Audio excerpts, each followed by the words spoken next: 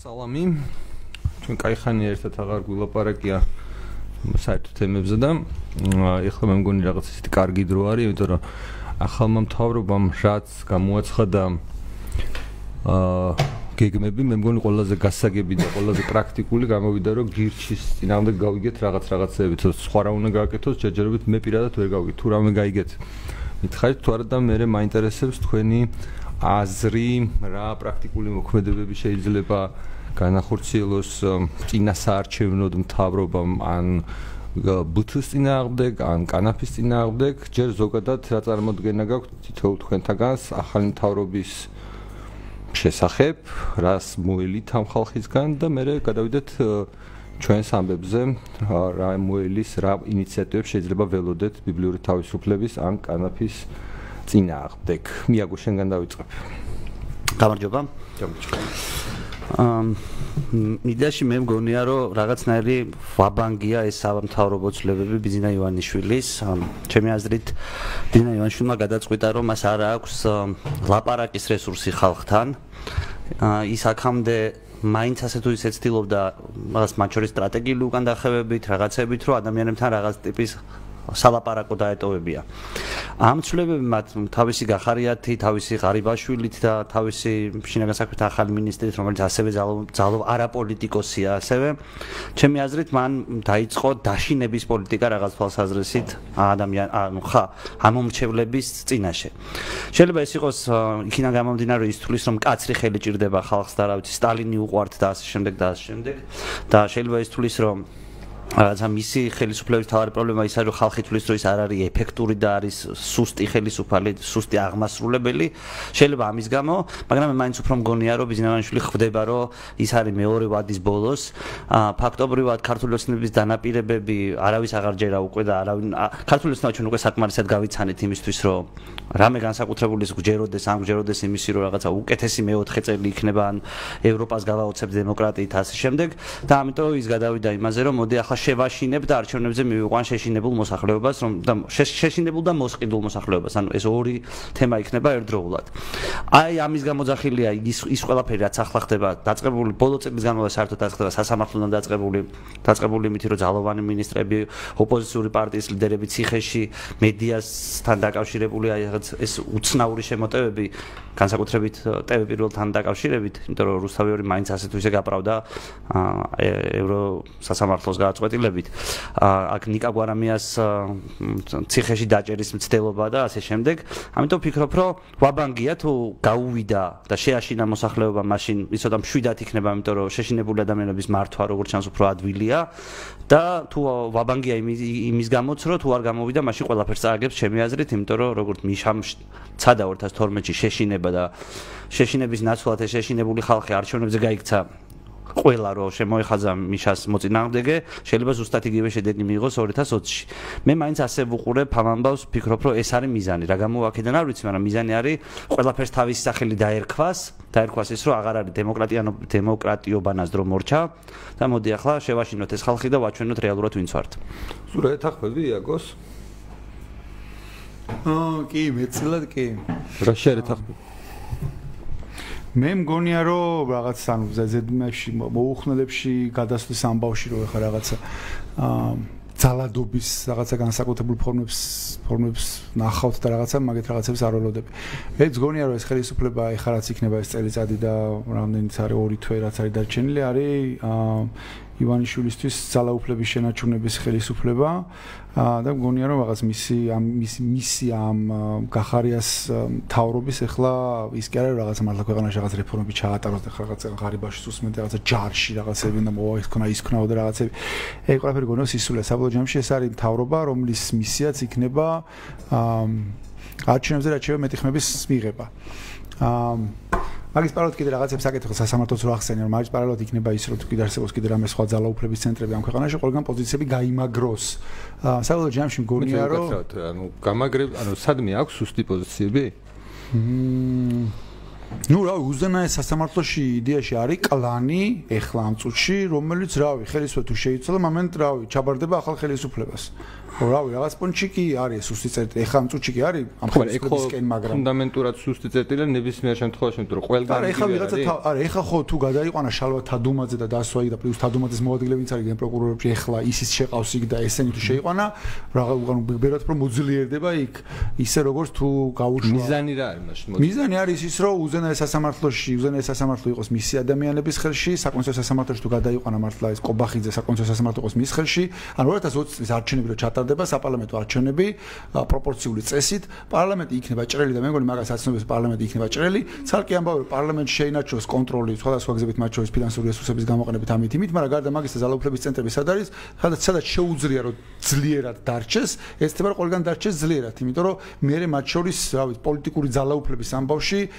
მაგასაც მნიშვნელობა ექნება ოკეი შეიძლება პარლამენტში არ ყავდეს რაღაც ისეთ უმრავლესობა სიტყვა და წააგოს თუნდაც თვითონ ქართულ მოსწავლე არჩევნები მაგრამ რაღაცა იქეცადოს კოალიციის გაკეთება რაღაცა მაგრამ სამაგიეროდ სხვა წერტილებში იყო ძლიერი სალაპარაკოთ რომ მივა სიტყვაზე რავი იმას პატრიოტთან ალიანსთან მივიდა სალაპარაკოდ და უნდა რომ მთავრობა დამაკომპლექტებინე სად პროსტა მივხვდა მთავრობა დამაკომპლექტებინე ლაპარაკა და სად მივხვდა მთავრობა დამაკომპლექტებინე საკონსტიტუციო ჩემია უზენაესი ჩემია ამას ვიზამთ იმას ვიზამთ ანუ ბერად უფრო ხო მე მგონი რომ მაგას შვება ეხა ეცდება რომ 2020 წლის საპარლამენტო არჩევნებამდე სადაც კი შეუძლია ყველგან მაქსიმალურად ფესვები გადგას რა ხო და მგონი რომ ამ მთავრობის მისიაც თავარი არის რაც შორის არჩევნების ამბავიც იქნება მისია რა არჩევნებზე ხო ცალსახად ნათელი ხარ რომ არსებობს ელექტორატის საკმაოდ დიდი ნაწილი რომელზეც რაც არ უნდა გააკეთოს ახლა ქართულ მოსწავლეებს შანსი არის ხმები მაგთან არ წამოვა ხო არსებობს რაღაცა ნაწილი რომელიც ისიც მაგათი ხმებია და არსებობს რაღაცა ნაწილი რომელიც არის მერყევი რომელიც შეიძლება თავისკენ გადმოქაჩოს და ამათ მისია იქნება მათ შორის მაგაზე მუშაობა რა მათ შორის რავი საჯარო მოხელეები რომელთანაც დაიწყებენ მუშაობას ვიღაცებს შეაშინებენ ვიღაცებს პროსტა დაკერავენ რომ რაღაცა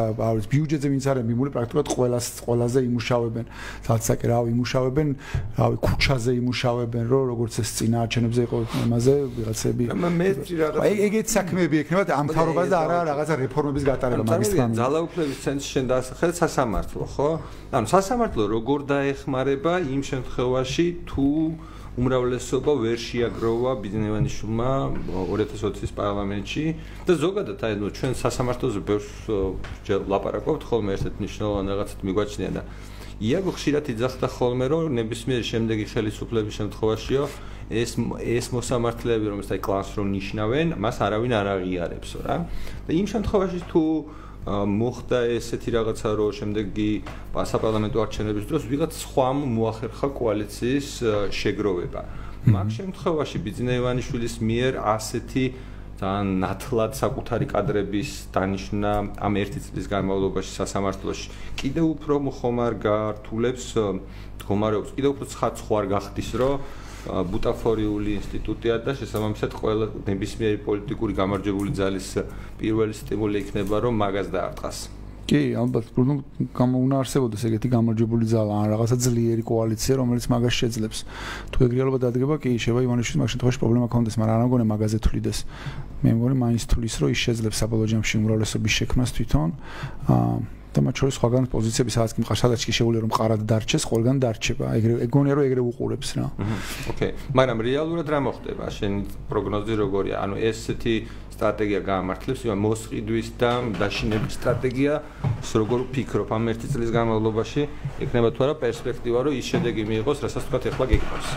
მე მგონი მთავარი კომპონენტი რომელიც ეხა არ ექნება ისე როგორც ქონდა აქამდე იქნება ეს მტრის ხატის ამბავი რა ამ მანამდე ეს ორპოლუსიანი სურათის დახატვა და ჩვენ თუ არ ვიქნებით აი ესენი მოდიან და რაღაცა ისევ ტერორი იქნება და ისევ სისხლი იქნება და რაღაცა და არანაცებს დიდი პლაკატები და რაღაცები ეგ გონია რომ მუშაობდა პაკეტში სხვა რაღაცეებთან მათ შორის ფულის ხარჯვასთან ერთად და ადმინისტრაციული რესურსის გამოყენებასთან და ასე შემდეგ და ეხა ამ პროპორციამ მგონია რომ ყველაზე თუ რამე დაასუსტა მის არსენალში დაასუსტა ეგი არ აღი იმიტომ რომ გაუგებარი ამბავია რავი უამრავი პარტია იქნება უსტავი დღეს საღამოს გაეშვება ეს თავარი არხი მაგრამ ნუ ეგეც არ არის ეგ მაგის პლუსი არის საბოლოო ჯამში მაგრამ მაქსიმალურად ის დახატვა მგონია რომ რთული იქნება იმიტომ რავი არა ნაცებს ოკეი რავი ნაცების მიღმა აგერ ბიულეტენი იქნება ამხელა რავი ხო სავარაუდოდ ანუ ბევრი ვიღაცები იქნებიან და რადგან არანაცებს არის როცა შეიძლება ვიღაცა სხვას მისცეს მილიონი ვიღაცას ხმა ეგ გონია რომ არ იმუშავებს და ჩემ გონია რომ იმუშავებს ყველაფერი კი ანუ ფული იმუშავებს შეულებრივად ადმინისტრაციული რესურსი იმუშავებს შეულებრივად კიდე მაგას დამატებით პარლამენტის ვინც იქნება პარლამენტის წევრი სიტყვაზე ვიღაცა ხო გახდება პარლამენტის წევრი მათ შორის პატარა პარტიებიდან მასთანაც იმუშავებს მათ შორის ფულითაც ჩემი აზრით თუ ეს დაჭირდა შიგნით უკვე პარლამენტის შიგნით ოკეი მაგრამ აი მე მაგალითად მე რო ვიყო ახლა ჩაოლებრივი მსმენელი თქვენი პროგნოზი ვერ გავიგებ ერთ-ერთი საბოლოო ჯამში რა მოხდება?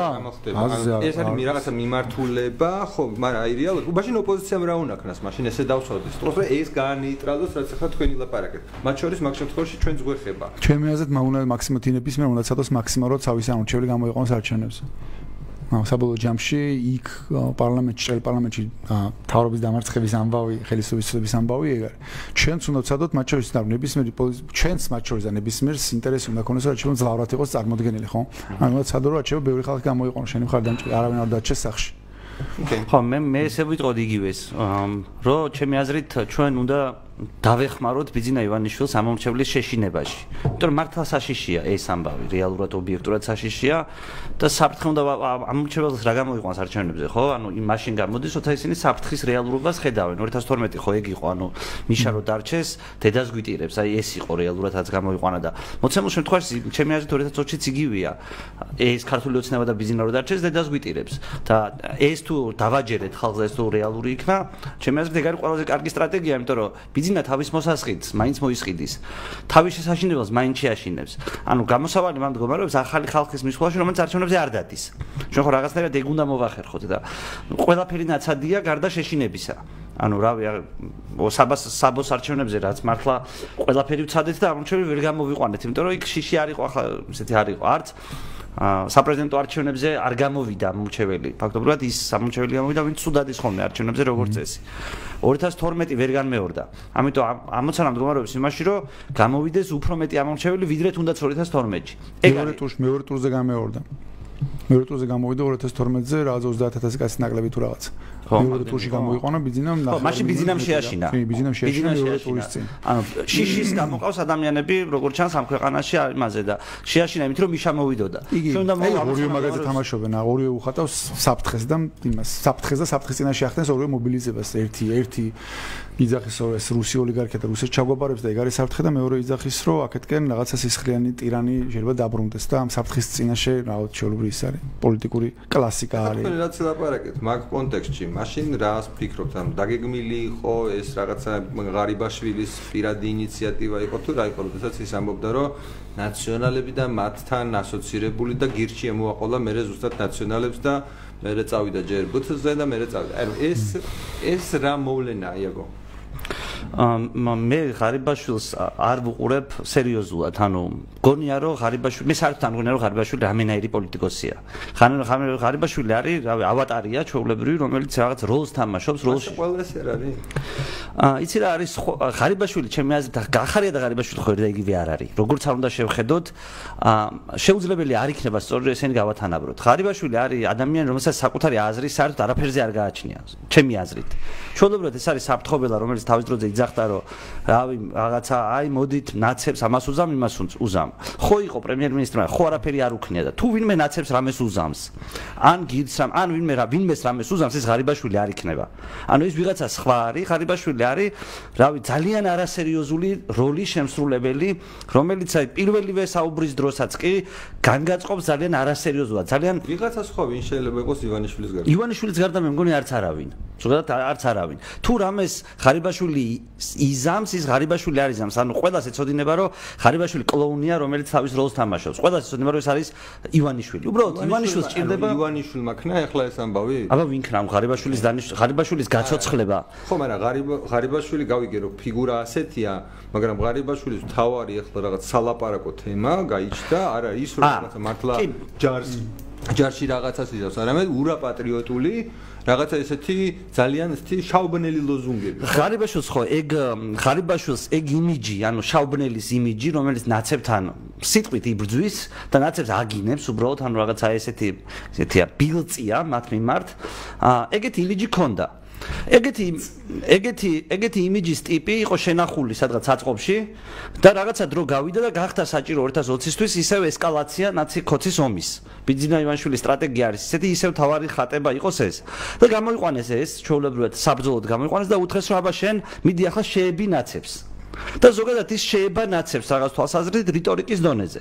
მაგრამ ამის გარდა თავდაცვის მინისტრია ტიპი, ანუ ასეთ როლში შემოვიდა. თან ხო არანაირი მნიშვნელობა არ ქონდა, თავარი იყო ღარიბაშვილი დასაბრუნებელი იყო, თორე წინადღე შეიძლება შინაგან საქმეთა მინისტრად დაენიშნათ. ხთი? ანუ შეიძლება და მანამდე პარტიის გენერალური დივანი ყოფილიყო, მასე დააბრუნეს საერთოდ. უბრალოდ იქ შიგნით არ გამოდგა, შიგნით განხეთქილებები გამოიწვია და ახტა იქ ხალხი და უთხრეს ეს მოგვაშორეთ აქედან. მერე შინაგან საქმეთა მინისტრად უბრალოდ ძალიან არასერიოზულად გამოიყურებოდა მართლა ნუ ხას ღარიბაშვილი შინაგან საქმეთა მინისტრად, რავი, არ გამოდგა ერთხელ მაგაში და ხა მეორეჯერ მაგის დაბრუნებას მე მგონი შიგნითაც არ მიესალმებოდა ხალხი. ამიტომ მოდი თავდაცვის მინისტრს მომენტ არაფერი მაინც და მაინც განსაკუთრებული საქმე არ აქვს და შეუძლია რიტორიკის დონეზე ილაპარაკოს. რიტორიკის დონეზე რა უნდა ილაპარაკოს ღარიბაშვილმა. მართლა ვისჯერა ახლა რომ იარაღის საწარმოს გახსნის აქ ღარიბაშვილი და ჩვენ გვექნება ისრაელის დონის შეიარაღი. ეხო სიგიჟეა. თან რავი მომენტ ეგეთი რიტორიკა რომ იარაღის იმას შექმნე, არ არის ბნელებზე განკუთვნილი რიტორიკა. ამიტომ ბნელებზე რიტორიკისთვის რა იყო თავდაცვის სამინისტროს სფეროში რა იყო ისეთი რომელიც ბნელებზე იმუშავებდა. ეგეთი იყო ბიბლიური თავისუფლება.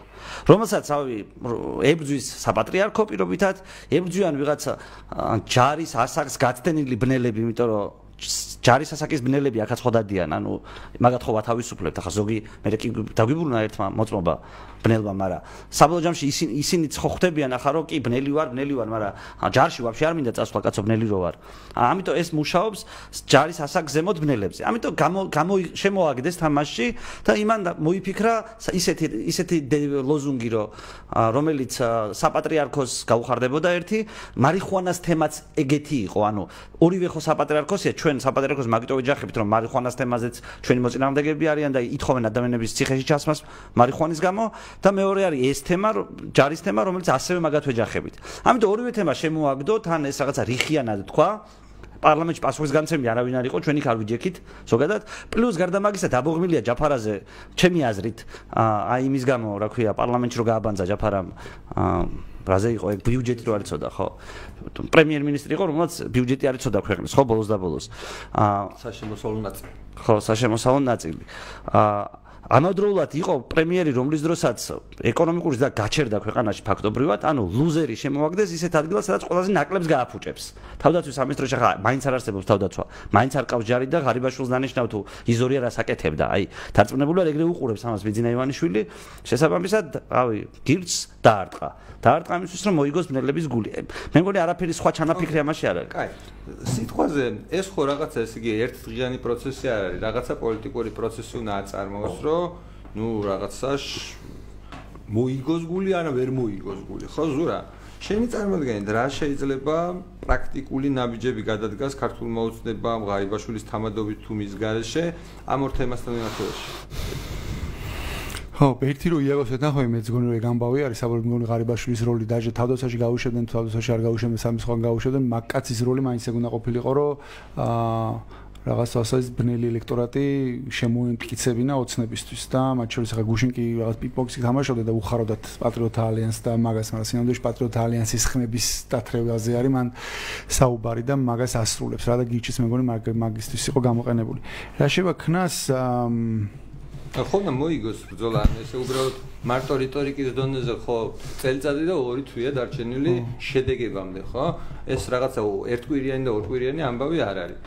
უცბად რამე ააფეთქოს და დაანგრიოს, არ ვიცი, ბუთი და 20,000 კაცი წაიყვანოს ჯარში, ფიზიკურად ვერ იზავს. ხო, ანუ რაღაცა პროცესია საწარმოებელი, რომელთაც დაანახებს, რომ მაგარია, ხო? ხო და არ ვიცი, ანუ ამან რა შეიძლება გამოსავალი იყოს, ხო? ანუ ერთი გამოსავალი იდეაში, სწორი გამოსავალი იქნება, რომ გააუქმოს საავადმყოფო სახელმწიფო სამსახური და გუშინდელი რიტორიკა რაც იყო მისი, იმ რიტორიკას შეიძლება მომენტში ჩაჯდეს, რომ თქვას, რომ ჯარი უნდა იყოს ისეთი ღირსეული სამსახური, სადაც ადამიანებს мотиваცია აქვს და მოდიან და რაღაცა და ამიტომ გადავდივართ ნებაყოფლობის საკონტრაქტოზე და ის მოვა, ვისაც მართლა ომი უნდა და რაღაც და საკაიფოდ მიაბავს ამას და რაღაც ამისი ბაი-პროდუქტი იქნება ის, რომ რაღაც ბიტის ამბავი აღარ იარსებებს რა. რაც ჩემს იქნება ძალიან კარგი და ვიტყვით, რომ სერიოზული ბრძოლა მოვიგეთ ერთი ყველაზე დედააფეთქებული მავნებლური რაღაც სისტემა მოუშალეთ ამ ხელა იმაში მონსტრში. ხო, ერთი გზა რაც შეიძლება გააკეთოს. მეორე გზა არის, რომ ამ კანონში ეს ჩანაწერი, რომელიც ეხება სასულიერო პირებს, ეს პრივილეგია ამოიღო. რეფერენცი, მაგრამ ეგ ნიშნავს, რომ საპატრიარქოსთან ანუ ეგ შეიძლება გააკეთო ის, რომ დაეჯახოს საპატრიარქოს, ან შეიძლება გააკეთო ის, რომ მოილაპარაკოს საპატრიარქოსთან, ხო? რაიმე კონფლიქტში შევიდეს. შანსი არა კონფლიქტში შევიდეს და მე მგონი მოლაპარაკების შანსი არა, იმიტომ საპატრიარქოსთვის ეგეთი პრივილეგიის დათმობა ნებისმიერი კანონში ნიშნავს ზოგადად პრეცედენტის დაშვებას, რომ მას პრივილეგიებს ახევენ. ესეთი გზით თუ ჩვენ მათ ერთხელ პრივილეგია ავახიეთ, ეგ ნიშნავს, რომ ჩვენ მომენტში სხვა პრივილეგიებსაც ხო ვიპოვით, კაცო და ხო შეიძლება მილიონ რაღაცას შევძრო და მეორე საგადასახადო პრივილეგია იქნება ეგრევე გამზადებული. ანუ რაღაცას სადღაც რაღაცაში და აი პრეცედენტს მგონია, რომ საპატრიარქო არ დაუშვებს, ამიტომ მგონია, რომ ეს მეორე მგონია ყველაზე მეტად გამორიცხული რომ მაგზით წავიდნენ და მაგის იქით რჩება ისაც სესიაშვილი აკეთებდა. ნუ სესიაშვილი აუხსნათ. ხო, სესიაშვილი აკეთებდა რა, სესიაშვილი ლაპარაკებოდა სხვა რელიგიურ კონფესიებს და მათ ეუნებოდა საცაკეთო ჯგუფურად რაღაცა ეუნებოდა რომ აი შენ იაგო რო ხარ და შენ რო წარმოადგენ სიტყვაზე მუსლიმ თემს, მე ისლამს ვაღიარებ რომ ჭეშმარიტ ნამდვილ რელიგიაზე თქვენ პატივს გცემთ.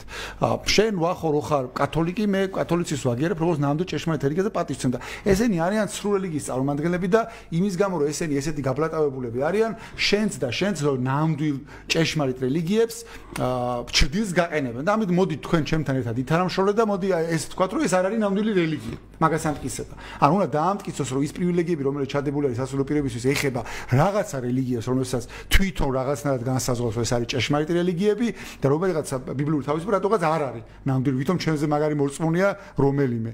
თვითონ არ არის ნამდვილი რელიგია და მოდი ეს თქვათო სრულ რელიგია და ამაზე არ გავცადოს ეს პრივილეგია. რაც ვერ გაიტანა, იმიტომ რომ იქაც არსებობს საღი ადამიანები რომელმაც აუხსნეს რომ რელიგია ეგეთი ამბავი არის, პირადი ამბავია, ვერანაირად ვერ დაამტკიცებს შენ ადამიანს რის ისწამს და რის არ იწამს, მისი შინაგანი ამბავი არის ეგ და მან წააგო, დამთავრდა მაგითი ეგ ბრძოლა და რა უნდა მოიგონოს მაგზაზე რომ წავიდეს, არ ვიცი. მაგის იქით არის კანონს ჩარჩოებს გაცდენა. ანუ მაგის იქით არის ის, რომ უბრალოდ კანონი ფეხებზე დაიკიდოს და ბრავი, ძალით წაიყვანოს ხალხი. ძალით წაიყვანოს ხალხი. რა ძალიან რთულია, იმიტომ რომ ვიღაცას როცა ეცოდინება რომ კანონს არ არღვევს, არ წავა, პროსტ არ შეასრულებს მითითებას ჩემი აზრით. ბევრი იქნება ეგეთი. გონია რომ ეგეთი მარტივი ამბავი არ იქნება რა კაცო. ბიჭო, შენ რომ დავიწყეთ ეს ამბავი, ხო, მაშინ ხო უყურებთ განწყობას და რაღაცებს, ხო? ვერასაც ეხა უყურებ იგივე ღარიბაშვილის იმაზე სოციქსელებში რა ამბავიც ატეხეს ახალგაზრდებმა. საერთოდ სხვა რეალობა გვაქვს რა. ისეთი ადამიანებიც კი რომელსაც შეიძლება საერთოდ არ უწევდა ჯარი, გოგოებიც მათ შორის რომელიც ჯარი საერთოდ არაფერი ეხება და ისინიც კი სწორი არგუმენტებით ლანძღავდნენ და ეუბნებოდნენ რომ რა თავი გაანებენ რომ ჩემი საკუთარ თავისუფლებას იცავენ. ბევრად მეტი ადამიანი დღეს ვიდრე მანამდე როცა ჩვენ ეს რაღაცა დავიწყოთ, ვერ ვაგებინებდით საერთოდ რას ვაკეთებდი და გააზრებული აქვს ამ ხალხს. ბევრს რა, იმას არ ნიშნავს ყველას, მაგრამ ბევრად მეტს ვიდრე ამ ეგეთი მოცემული და მათ შორის მათ მშობლებსაც და მათ ოჯახის წევრებსაც ახლა ახაც ხო არის მოყვებია. მე რამდენჯერ შემოსულა და ვიღაც მშობელი ყოფილა და მადლობას მიხდიან ხომ. მშობლებსაც გააზრებული აქვს რომ რაღაც სწორ რაღაცას ვაკეთებ. ამიტომ ეგეთი მარტივი ამბავი ვეღარ იქნება ეგ რა. რომ ნაჯახით დაიწყოს ღარიბაშვილმა ჩეხა. ხო და ამიტომ მართლა არ ვიცი რა შეიძლება იყოს იმის გამო რომ ესეთი პირველივე დღეს პარლამენტში რაღაც თვალსაზრისით ხიდები დაიწვა, ისეთი გონორით ილაპარაკა რომ აი ჩემი ნომერ პირველი საზღვთან რომ მორჩა ტრაფარეტულ რაღაც ბლაბლაბლას ბოლოში თუ რამეს აზრი დაატანა ეგ იყო ჩვენზე ილაპარაკა. ფაქტობრივად კონსტრუქციულად საუბრის საშუალება არ მოგცა, სექტა გვეჯახა და რაღაცა ფეისევის სახეშენაჩუნების ამბავში როგორ უნდა დაიხიოს უკან რავი, აზრი არ ვიცი. ოკეი, მან არ ვიცით ეს ეგ სინამდვილეში, ან დაველოდოთ რომ წარმოვიდგინოთ რის გაკეთებას აპირებენ. მეორე თემა, რომელზეც თუ არ ვცდები ყოფილ, ანუ ერთ-ერთ დეპუტატს უპასუხა ყოფილი ქართული ოცნებიდან, უთხრა რომ თქვენი ბრალიაო 3 წლის განმავლობაში რომ არაფერი არ გააკეთებსო და კანონი თავზე დაგახიესო კანაფთან მიმართებაშიო. და მინდა გითხრათ რომ ეს მარტო ამ შემთხვევაში ღარიბაშვილის რიტორიკა არ არის მხოლოდ ხვალე გვექნება გადაცემა სადაც რაღაც ერთ-ერთ кейს გაჩვენებთ რაც ხდება საქართველოში და კანაფთან მიმართებაში არაფერი არ შეცვლილა დიდად ჩვეულებრივად ძალადობა მიდის სრული იმით რა ქვია მასშტაბით რა ოღონდ უბრალოდ ერთადერთი განსხვავება წინა პერიოდისგან ის არის რომ ადამიანები პირდაპირ ციხეში არ მიყავთ ციხეში არ მიყავთ თორე დანარჩენი შეიძლება უარეს ხო მაგრამ მნიშვნელოვანი განსხვავება მგონია ვახო მე ამბავი არის ჩვეულებრივი კი ფულის საპარსი ამბავი მაგრამ ხვალინდელი кейსი ახლა მეც ხო ვიყავი მაგ იმაზე ხვალინდელი кейსი მე მგონია რომ განსხვავებას მაინც გვაჩვენებს იქიდან გამომდინარე რომ ყველა ის ადამიანი ვიზეთ საუბარია გარეთ არის და რაოდენობა არის რა ვიცი ხო და მაგაზე ხალხს სამუდამო შეიძლება მიეცათ ხო მაგაზე მაინტერესებს რომ რა შეიძლება მან თქვენი აზრით შეიცვალოს ამ ახალი მთავრობის პირობებში და აი ამ რიტორიკის პირობებში რამაც თქვა შეიძლება რაღაც თვალსაზრისით პრობლემები შეუქმნათ ადამიანებს იმ ადამიანებს რომლებსაც ჩვენ ვიცავთ მე მგონი რომ მარიხუანას თემა არ არის ღარიბაშვილის გადასაწყვეტი ამ ქვეყანაში ჩემი აზრით მან კითხვა რაღაცა და კი უსაყვედურა თავის კოლეგებს მაგრამ ჩემი აზრით მან მორალურადაც განადგურდა მაგ საყვედურით იმიტომ რომ ყველა მიცის რომ ეგ ამბავი არ იყო მხოლოდ გირჩის ამბავი საქართველოს მთავრობამ შინაგან საქმეთა სამინისტრომ პარლამენტში შემოიტანა კანონპროექტი ანუ არა გირჩს გაუტარეთ კი არ არის თემა არამედ თემა მდგომარეობს იმაში რომ კანონპროექტი შემოიტანეთ მარიხუანას კულტივაციაზე და გირჩს გაუტარეთ დათესვა არის სრულიად აბსურდული ბრალდება ამას მიყვება ის რომ ბერამ ამაზე იმღერა ანუ მორალურად მხარდაჭერა ამას ჰქონდა ბიძინა ივანიშვილის შვილისაც რომელიც თვითონ ამაყობს ხოლმე ბერა ჩემი მეგობარიო და რაღაცა მინახავს მაგის ისინი სურათების და მთელი ამბავით მთავრობის მიერ შეტანილი კანონპროექტი მთელი ეს ბუკეტი ზოგადად ნიშნავდა იმას რომ მარტო გირჩის პასუხისმგებლობა ეს თემა არ იყო და მან რატომღაც მოინდომა რომ გირჩზე შეეტენა და დაეშეიმინგებია ესე რომ ვთქვათ პარლამენტის წევრები რატო არ ქნეს ისე რომ გირჩი დაიჭირეს გირჩი არ დაიჭირეს თუ დაიჭირეს პირიქით როგორც არის უნდა დაეჭირას ხო შესაძლოა უნდა დაეჭირა თვითონ თან ამ პერიოდის განმავლობაში ცოცხალი იყო პოლიტიკიდან წავედი ვისვენებ და ვიღალე კაცო ერთია მაგრამ ესეთი ამბავი მოხდა და შენ თურმე გაწუხებს თან ისე გაწუხებს რომ თელ პარლამენტს ეუბნები საჯაროდ რომ ეს რა ჩაიდინეთ და მაიცა მაგ დროს ადიყავი ჯაფარ ამბობს ხოლმე მაგ არგუმენტს ყოფილ პრემიერ-მინისტრებზე და აბსოლუტურად ვეთანხმები პრემიერ-მინისტრი იყავი გუშინ წინ დღეს წახვედი დაისვენე დაღლილი იყავი მაგრამ ეგეთი რა დაღლილი იყავი რომ პოზიცია არ თქვი როდესაც რა ვიცი ჯერ ეგეთი რაღაცა მოხდა მერე საკონსტიტუციო სამართლოს შეიტანეს მერე მოიგეს მერე ბერამ იმღერა მერე ლეგალიზაცია მოხდა მერე საქართველოს პარლამენტში განხილვა დაიწყო ამ კანონპროექტის და შენ სუდაღლილი იყავი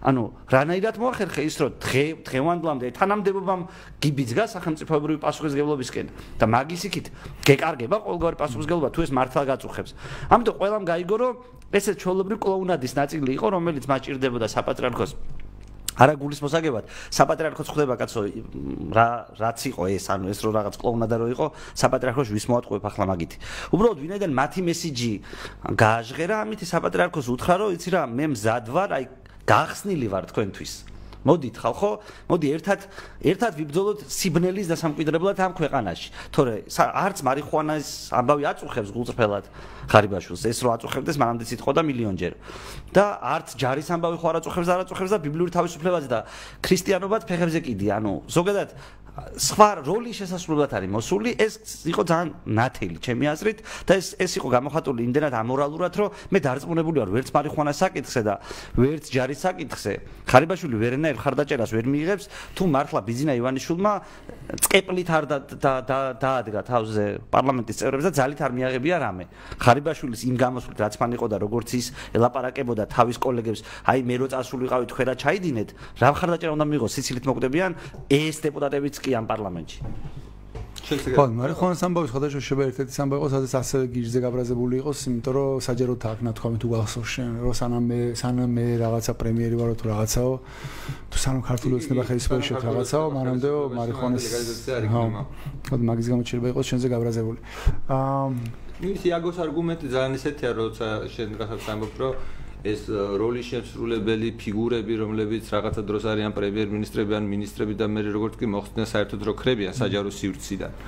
ნუ ეგ იმდენად რაღაცა გასაგებია, რომ ეხლა მოვიდა ისევ როლის შესასრულებლად. მანამდე როგორც ადამიანი არც კი არსებობდა, ხო? ძალიან უცნაური ამბავია რაღაცა მე რაღაც გვერდიდან რო შეხედო ხა ამიშობ აქ საქართველოში და ნებისმიერ ქვეყანაში ადამიანი რომელიც გამოდის და რაღაცა პერიოდი რაღაც თანამდებობაზეა, შევა პრემიერ-მინისტრი, შევა რაღაცის მინისტრია რამიშობა აქ და ლაპარაკობს თვითონ გუწფლად ლაპარაკობს იმაზე როგორ აწუხებს ქვეყანაში არსებული პრობლემები და როგორ ფიქრობს ამაზე და როგორ მოიფიქრა გამოსავლის გზები და როგორ უნდა უშელოს და რაღაცა თუნდაც პრემიერის თავიდანვე ხა რაღაც ფეროცრვა იყო და რამდენი განათლების მინისტრი გამოიცვალა ძალიან ბევრი ხო ქართულის პირობებში თითოეული მათგანი მოდიოდა და ლაპარაკობდა განათლება რომ უნდა იყოს ნომერ პირველი პრიორიტეტი რომ განათლებაში ეს პრობლემა ესე უნდა ქრათ რა ვიცი ინტერვიუც იზრდებოდა რცეს მოკლეს ხსნიდე რა არის გამოსავალი რაღაცები და ჰოპ მინისტრი აღარ არის და გავირი სად არის ვერ უკავშირდება ჟურნალისტები განათლებაში პრობლემა აღარ არის აღარ აწუხებდეს განათლების პრობლემა აღარ თქვენ რომ მნიშვნელოვანია ქვეყნისთვის როგორ შეიძლება ესე გაგიქრეს მოტივაცია რომ შენ სანამ პოლიტიკაში რაღაც მანამდე ხო გაწუხებდა ხო წერდი საჯაროდ რაღაცებს ხო რაღაცებს გაწუხებდა და წერდი რაღაცებს აფრქვევდი იმიტომ რომ მართლა გაწუხებდა რაღაცები ხო და ხო არ თქვა რომ მამენ პოლიტიკა აღარ მაინტერესებს ხო რაღაც უნდა რაღაცები ხო დაგჭება რაც მაინც შეგაწუხებს რაღაც ხო შევა ხოპ და ხვალიდან გახდა ისეთი ვახო რომელსაც ვაფშე რაფერი აღარ აინტერესებს ნუ რავი მაშინ რაღაცა უნდა მოხდეს და მე ისევ დაბრუნდე ხო ანუ ისე შემაწუხო მე ისე შეგაწუხოს უცებ და გაგახსენ თუმე თვალყურს ადევნებდა ყველაფერს ამას და როგორ წუხდა და როგორ განიცდა მაგრამ პასუხისმგებლობას არ ვიღებო იმიტომ რომ მე არ ვიყავიო თანამდებობაზე ხო და რაღაცა არაბუნებრივი და არაადამიანური რაღაცა და აჩვენოს სინამდვილეში ყალბია ეს ყველაფერი აქვს სინამდვილეში მართლა გუწევდა არც არაფერი არ წუხებდა არც არაფერზე არ ფიქრობდნენ და არც არაფერს არ აკეთებდნენ მართლა ჩვეულებრივი როლების შემსრულებლები არიან ანუ ტექნიკურად თუ მოიფიქრებენ მაგ შემთხვევაში რაღაცას იზავენ თუ ვერ მოიფიქრებენ შეუძლიათ რომ გაატარონ მარიხუანაზე მგონია რომ ეს შევარდნები და რაღაცები მგონია რომ არც ორკესტრებული ამბავი, იმიტომ რომ ბევრგან ხდება და მათ შორის იქ რამდენიმე ჯგუფია რომ ესაც თვალყურს ადევნებდა და თბილისში ბინებში უვარდებიან და რეგიონებში ეზოებში უვარდებიან და რაღაცა და ეგ ნიშნავს რომ რაღაცა რომელიღაც სიტყვაზე ხა იმ დღეს გურჯაანის განყოფილებაში რაღაცა თავის ინიციატივით რაღაცა კი არ იქნეს, არამედ რაღაცა მითითება აქვს რომ დავა ეხა ფული ამოვკრიფოთ და ეს რავი ეთყობა ყველაზე იოლი გზა არის ფულის ამოკრეფის და თან რაღაც ილუზიის შექმნის და ვითომ მუშაობენ. ან მგონია რომ ორკესტრებული ამბავი არის, მაგრამ ზოგადად პოლიტიკა შეიძლება თუ არა უკეთესობისკენ ან უარესობისკენ მგონია რომ მაგ მხრივ არაფერი არ შეიძლება ანუ ამ ეხა გახარიას მთავრობას გულისხმობ და რავი როგორც იყენებენ ხოლმე ამ ნარკოპოლიტიკას არჩევნების ამბავში მგონია რომ არჩევნების ამბავში გამოიყენებენ რა ანუ მათ შორის ვიღაცებს ვისაც ეხა სიტყვაზე რაღაცა პირობითებს ანუ აქ დაშინების და მოსყიდვის თემა იქნება ისევ ნარკოპოლიტიკა წინასაარჩევნოდ კი იმიტომ რომ კანონის დონეზე მომენტ ციხე არის კულტივაციის იმაზე რაღაცა ოდენობებამდე არის ორჯერ გაუქმებული საკონსტიტუციოს მიერ, მაგრამ იმ ოდენობების ზემოთ მომენტ შეიძლება ციხეში გაუშვან და ძირითადად მე რასაც უყურებდი კოსტას შემთხვევაში და სხვა შემთხვევაში პროსტა აკაჩავებენ ხოლმე. რომ ციხეში თუ არ გინდა გაგიშვა, მაშინ ამდენი გადაიხადე და ამდენ პირობიც მოგცემ რა და ეს პირობითი და ის არის ნიშნავს რომ ყურებით ყავს დაჭერილი. ნებისმიერ ეგეთი ტიპი პირობითიანი, პროსტა მე ერთხელ სადმე რავი ერთი ჯოინტი რო უპოვოს ან რაღაცა, შეუძლია პირობითი გაუცოცხლოს, ხო? და მომენტ გაუშვა ციხეში. ყურები დაიჭერენ პროსტა ეგრე ვიღაცებს რო არჩევნებისთვის მე ხმამიცეს და თავისი ოჯახის ხმები მოიტანოს და კიდე ვიღაცები არსებობს ამის საწინააღმდეგო გზა, რომელიც თქვა შეიძლება პირიქით შემოუტრიალო და ამ გასაგებია რომ ეს არის პოლიტიკური თემა რა, პოლიტიკური თემა, იმაში რომ რავი, როგორც ვიღაცას მოისყიდია, ვიღაცას შეაშენებენ, ვიღაცას ციხიდან გამოშვებით, ბას შეპირდებიან და ასე შემდეგ, როგორც ხდება ხოლმე რა, წინასაარჩევნოდ მარიხუანაც რომელიც იდეაში რაღაც მომენტში ჩვენთან ასოცირებული თემაა, ის ადამიანები, ვისაც პრობლემები შეექმნება რაღაცნაირად მოგმართავენ, მაგრამ ბოლო პერიოდში მე ვეღარ ვხედავ, რომ ჩვენ რაღაცა შეგვიძლია მათი ესეთი მიხედვა, გარდა იმისა, რომ ჩვენ შეგვიძლია რაღაცა ციხის განვიცოთ. ხო, დავიცვათ გასაჯაროებით მათი кейსების, მაგრამ ისეთი რომ რაღაცა ჩვენც აღარა გვაქვს ის мотиваცია რომ კანაფზე ძალიან ბევრი დრო დავხარჯოთ, ხო? აი რა შეიძლება გაკეთდეს თქვენი აზრით, რომ ეს არ გახდეს ერთ-ერთი მოსყიდვა დაშინების თემა საარჩევნოდ. ნარკოტიკები. ნარკოპოლიტიკა ზოგადად. ჩემი აზრით რაღაცა ხომ უნდა გავაკეთოთ. მაგასაც თქვენი აზრი შეიძლება ამასთან გაკავშირდეს. იცი რა არის, მოდი ერთი შემთხვევა იყო თუ გახსოვთ, ჯიბღაშვილის შემთხვევა, ჯიბღაშვილი იყო, ლევან ჯიბღაშვილი, აი ის იყო, ხო, ანუ მაგ ამბავმა რა გვაჩვენა. მე ვისაც შევხედრი ვარ, არ ვიცი ადამიანი, რომელსაც ეჭვი ეპარება იმაში, რომ ეს ადამიანი იყო შეკრული პოლიციასთან, ანუ ეგრეთ წოდებული სისტემის თანამშრომელი იყო, რომელიც სისტემის დილერი იყო. ეს ფაქტობრივად ეს თემა დაიჭირა პატრულმა, ანუ საჯარო გახდა თემა, დილერის დაჭერა გახდა საჯარო და გარეთ არის. ანუ ამას სამართლისთვის, ანუ და პარალელურად ხალხი DJ გვიზის იმაზე, რა ქვია, ექსტაზზე ციხეში. ფაქტობრივად რას ნიშნავს ეს, რომ სამართლის სისტემა, მართლმსაჯულების სისტემა ისე არის გარყვნილი, რომ მას ორ ღია შემთხვევაზე, ორ საჯარო შემთხვევაზე ერთი DJ, რომელსაც რავი რაღაცა პროფესიული ნარკოტიკია ფაქტობრივად ჩათვალე, ეგეთი კაცი გიზის ციხეში და მეორე ასევე ღია სისტემისგან, რომელსაც დაუძახა შინაგან საქმეთა მინისტრის მოადგილეს, მოდი დამეხმარე კაცო მიჭერენო, რომელსაც კოკაინი ისიც კი ვერ დაწერეს, რომ არაფერი არ ქონდა, იმიტომ რომ გაბაზრებული იყო და თქვეს რომ კოკაინი ქონდა. და კიდე რაღაცა სხვადასხვა ნარკოტიკები, უბრალოდ დოზა შეუმცირეს, თქვეს რომ პატარა არის. ეს ადამიანი დადის გარეთ, რაც ნიშნავს იმას, რომ სისტემის შიგნით არანაირი რესურსი არ არსებობს საერთოდ. სისტემა ღიად აკეთებს უსამართლობას. უსამართლობასთან სისტემისთვის ყველაზე დამანგრეველი ფორმით, უთანასწორობის ფორმით. ანუ რავი, აზერბაიჯანის სასამართლოც კი დარწმუნებული ვარ ცდილობს იმას, რომ თანმიმდევრული იყოს მეტნაკლებად თავის გადაწყვეტილებებში. ანუ ცუდი სასამართლო, კარგი სასამართლო ერთია, მაგრამ თუ შენ საჯარო საქმეებზე ერთგან ასე იქცევი, მეორეგან ასე იქცევი, საერთოდ არაფერის სისტემა თვითონ იმდენად არის გახრწნილი და თვითონ ხრავს საკუთარ თავს. საბოლოო ჯამში მე მგონია, რომ ეს აუცილებლად მიიყვანს სისტემას თვითგანადგურებამდე. მაგრამ სისტემის შიგნით იმედი არ უნდა გქონდეს, ეს არის პრობლემა. მაშინ რჩება ერთადერთი გზა სისტემის გარედან ვილაპარაკოთ. სისტემის გარედან ამის საუბრის ჩემი აზრით ერთადერთი ფორმა არის საუბარი. სისტემის შიგნიდან ლაპარაკის იმედი არ უნდა გქონდეს, რა იგულისხმება? სისტემის მაგალითად სასამართლოსთან მიმართოთ სასამართლოს და სასამართლოში დავამტკიცოთ რამე. მაგას ხო დიდი ხანია არც ვაკეთებ. ჩვენ არ ვაკეთებთ, მაგრამ საზოგადოების ნაწილისთვის მაგალითად ერთ ჩვენი ბაბლია, ვახო ისეთი როგორცაც შენ იცნობ, თორე შენ გინახავს ადვოკატების პროტესტს, სასამართლოში ვინც ყოველდღურად დადის. 5000-ზე, შეიძლება 10000-ზე მეტი ადვოკატი ყავს. 5000 მაინც მოქმედი იქნება. ვინმე გინახავს, რომელიც გამოსულიყო ამ სისტემიდან და სისტემის გარედან აი იმას თუ არ ჩავთვლით, ციანიდის საქმეზე რო ადვოკატები არიან, მაგის გარდა ფაქტობრივად გამოსულ 5000 ადვოკატი რო გამოსულიყო და მოეყოლა რა ხდება სასამართლო სისტემაში. სასამართლო სისტემა ხო ესეთი ვერ იქნებოდა ფიზიკურად, ანუ შეუძლებელი იქნებოდა მაშინ. უბრალოდ ადამიანების 5000 ადვოკატს ტვინიც უნდა ქონოდა რომ მოეყოლა რას ხო 5000-დან ვიღაცას ხო ტვინიც აქვს. ანუ ეგრე ხო ვერ იქნება გადარჩეული რომ ყველა უტვინო იყოს. მაგრამ ამის მიუხედავად ჯერ ადამიანებს მაინც იმედი აქვთ, რომ სისტემის შიგნით მოძებნიან სამართალს. ჩემი აზრით თუ რამე შეგვიძლია ჩვენ არის ის რომ ანუ დავანახოთ რომ სისტემის შიგნით არაფერს აზრი არ აქვს. და სისტემის გარედან ველაპარაკოთ. თუ ეს ხალხი ადვოკატები, ვინც ნარკოპოლიტიკის მსხვერპლი აღმოჩნდება ესენი, სისტემის გარედან დაიწყებენ ლაპარაკს, ჩემი აზრით ეს არის ერთადერთი, რომელსაც ეს გახსნილი სისტემა შეიძლება დაანგრიოს. თორე შიგნით ყველაფერი დაალაგებადია. ანუ თუ არ დაალაგებ, ისე აზრი არ აქვს. ანუ თუ შენ იქ ჩხუბს დაიწყებ, კაჩაობას დაიწყებ, რავი, სისტემა შენ ჩაქვსვამს DJ უზის და ვიღაცას რომელიც დაალაგებას ეცდება, სისტემის ისეთი დიდი ალბათობით ოფიციალური ბარიგა გარეთ დადის. ეგეთი ტიპის სისტემა. მე ამის ახსნაში და ადამიანების გაგებინებაში ვხედავ გამოსავალს. სხვა გამოსავალს, აი, რა ვიცი, ამ სისტემის გაკეთილშობილების იმედი მე არ მაქვს. და არ მგონია, რომ ეს სისტემა, ამ სისტემას ახლა ვინმე ისე უყურებდეს, რომ ეს უნდა გავაკეთილშობილოთ და რავი, რაღაცა ბიზნესმენში მიდრეკილი იყოს ახლა იმისკენ, რომ საბჭოთა მართლმსაჯულების სისტემა დაანგრიოს, ვაფშე არ არის მაგ მოუძე ჩემი აზრით. და არც იმას არ ველოდები, რომ 2020 წლის არჩევნებამდე მაგ მოუძე დადგება. მე არ ვიცი რა მოხდება. ანუ რეალურად 2020 წლის არჩევნებამდე ნარკოპოლიტიკაში თქვენ როგორც მე გავიგე თქვენი აზრი არაფერი არ შეიცვლება. ნუ წინას არჩევნოთ შეიძლება რაღაც ნაწილში აუშვან ცოტა და ანუ ადამიანები ციხეში არ დაიჭირონ, მოილაპარაკონ და ისე გამოუშვან გარეთ, მაგრამ ნარკოპოლიტიკა გაათავისუფლონ სისტემისგან. მაგის იმედი არ მაქვს.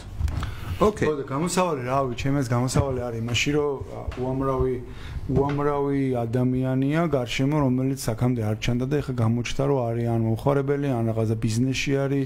ნუ უცბად შენ რომ დაწერე, გამოგეხმაურნენ?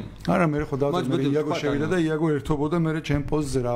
ან მოდი მოყევით რა ხდებოდა, ზურა მოყვა. ორი დიდი ჯგუფი არის, სადაც არიან მარიხონას ვიზდის თავის ძირითად პირადი მოხარების ვიზდიან ეს ხალხი შეესეთების არიან, ვინც ყიდის მაგას პრობლემას ვერ ხედა, მაგრამ ძირითად ეგეთი ერთი არის 9000 კაციანი, მეორე 14000 კაციანი ჯგუფი არის და დრაქინი მაგ ჯგუფს დავპოსტე უბრალოდ და იმიტომ რომ იმ მანამდე 1-2 დღით ადრე იმ იგივე ამ ჯგუფებში ვიღაცები დებდნენ რომ აი შემომი სახში საკუთარ სახში გადაღებული ფოტოები ძალიან ისეთი იყო რა რომ აი ხა პოლიცია შემომივარდა და თან ფოტოები ქონა გადაღებული და რაღაცა ძირები მიპოვეს და ამაშებიან და იმაშებიან და რაღაცა და არაფერი არ იყო შემოვიდა აი რაღაც უცნაური აი ეს პოსტი ამ პოსტის მერე უცებ შეიძლება იყოს აი ვიღაცის პოსტი გადაღებული ქონდეს თავისი ძირი და ამას ახლა ფოსფორი აკლია თუ აზოტი აკლია და რადგან ფოსფორი აკლია თუ აზოტი აკლია სახში გივარდებიან და მაგის გამო რაღაც რა ვქნაზე იყო და მე შენ წოგითხარ რა იმ ჯგუფში დავწერე მეთქი და უბრალოდ ორივე ჯგუფში დავწერე რომ ამდენი ხალხი ხართ მეთქი 14000 კაცი რო არის ჯგუფში იქ ორჯერ დავწერე დაჟე მე ვეთქი რა პროსტა რომ გამოხვიდე და ერთი ძმა კაცი გამოიყონო ქუჩაში ხელისუფლებას შეცვლი ანუ რა 30000 კაცი რო ქუჩაში გამოვიდეს 30000 კაცზე მეტი მე მგონი არც ბიზნეს გამოუყანია და არც ზუედის და არც იმას რა სააკაშის ვარდების რევოლუციის დროს რა ანუ ამდენი ხართ რა და რანაირად შეიძლება ესე თავზე იმას გიშებოდეს სისტემა და რაღაც არაფრის გაკეთება არ გინდოდეს საერთოდ რა ხო და არაფერი რავი ერთხელ რაღაცა ის დავწერე და მეორედ კიდე რაღაცა მსგავსი ის დავწერე და არაფერი არ იქნო ნახო პოსტები ნებისმიერი სულელური პოსტი რო ნახო აი ქვემოთ ნახავ დისკუსია არის გამართული PH ამდენი უნდა იყოს მიწა იქ იყიდე ბოტანიკოსების ჯგუფი გაიჩითა რა რეალურად ჩემი პოსტები რო ნახო რაღაც რავი 12 ლაიქი შეიძლება ქონდეს რაღაცა და იაგოს კომენტარი მე აღო მაგარი ხალხი ხარ თუ აქო რაღაცა ხო და არაფერი რავი აი ეგრე ცხოვრობენ დაჟე იქ ნახავ ანუ არ აწუხებთ ადამიანს არა ვიღაცა ტიპი დაჟე მემლანძღავდა რომ შენო ახლა ამ მაგ ჯგუფში ტიპი რომელიც რაღაცა ნიკით იყო შემოსული მალავს საკუთარ იდენტობას ეშინია ბევრი არიან ეგეთები რა რომ მალავენ რომ რაგან სურათებს დებენ თავის ძირების ეშინიათ რომ არ დაიწვან ვინ არიან და გონიათ რომ ეგრე იმალებიან რა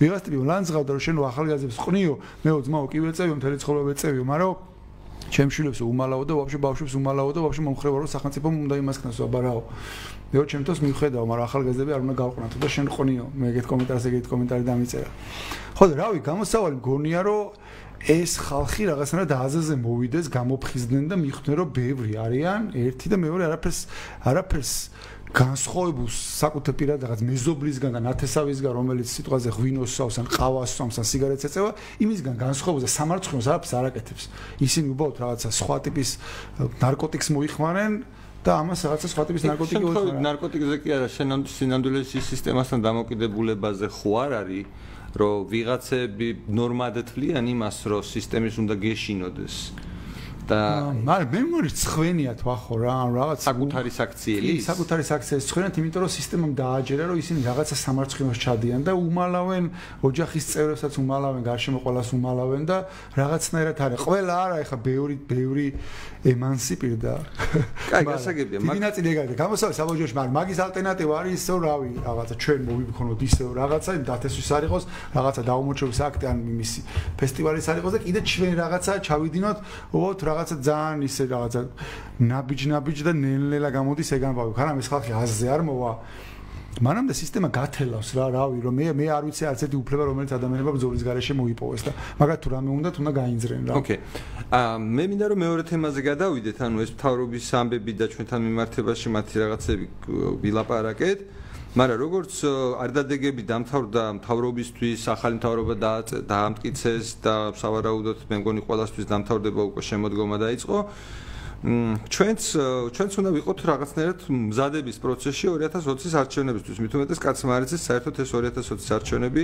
რა ფორმით და კონკრეტულად რა დროში მოვა ჩვენ ამ პერიოდის განმავლობაში რაღაც მნიშვნელოვანი ჩემი აზრით გავაკეთეთ ის რომ გვაქვს ახალი ტიპის პლატფორმა გვაქვს უნიკალურად ღია პოლიტიკოსების სია სადაც ნებისმიერ ადამიანს იდეაში შეუძლია უკვე შემოვიდეს, მაგრამ თლად ნათელი არ არის მექანიზმი, როგორ შეიძლება ამ უნიკალური სისტემის შიდაპარტიული ფაქტურად დემოკრატიის გამოყენება და რაღაც მიმართულებით მაგაზე გვაქვს სამუშაო, ჩემი აზრით. ამის თქვა ერთ-ერთი ნაწილი ის არის, რომ რაღაცებს ხვდებით, ვიღაცებს ველაპარაკებით, სისტემაც ნელ-ნელა რაღაცებს კიდევ უფრო დაიხვეწება, მაგრამ ჩონჩხი არსებობს. ნებისმიერ ადამიანს, რომელსაც ოდნავ ჭკუა აქვს, შეუძლია დახედოს და მიხვდეს ყოველ შემთხვევაში მისი განვითარების ტრაექტორიას. ანუ რა არის იდეა ამ რაღაცის, საით შეიძლება განვითარდეს, შეიძლება რაღაცეები კიდე ტექნიკურად გასაუმჯობესებელი ან დასახვეწი ან რაღაცა, მით უმეტეს ეს არის ისტორიული ამბავი და ფაქტობრივად ეხლა აქედან იწყება რა. ანუ რაღაც ეხლა იწყება და მნიშვნელოვანი რაღაცა, რომ ბევრი ადამიანი შემოვიდეს. ანუ ჩვენ ყავს ასე თქვა.